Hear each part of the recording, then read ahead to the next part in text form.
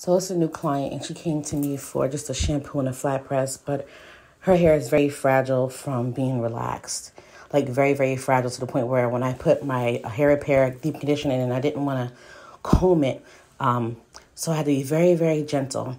Every stylist is different, but when you're going to do touch-ups, the way I do it, I put oil over the hair shaft because the hair shaft is already processed and we're just touching up the roots. When you don't do that, you are over processing the hair shaft. So our goal is to get her hair back strong.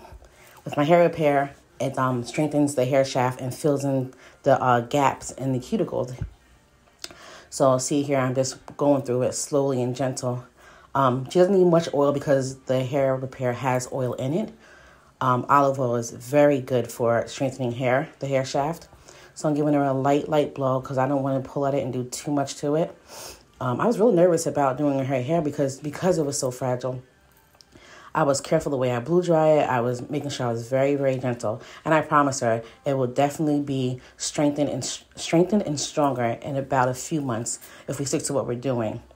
But at the end, it ended up being beautiful as usual, but I had to be very, very gentle on her hair, even the way I blow dry it.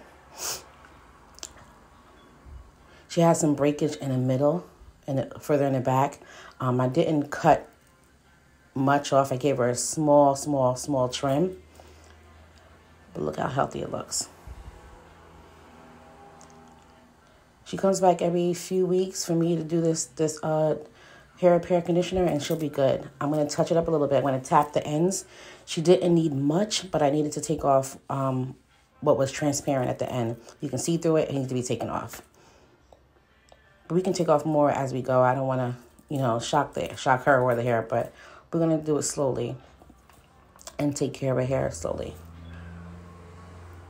I don't know if you can see the little gap she has right there in the middle, but I guarantee and promise you that we're going to definitely take care of that. And this is her flat press. Nice and healthy, flowing better, got body to it, looks strong, and we're going to keep it up. Keep it up. I wanted her to wear protective styles, but she doesn't.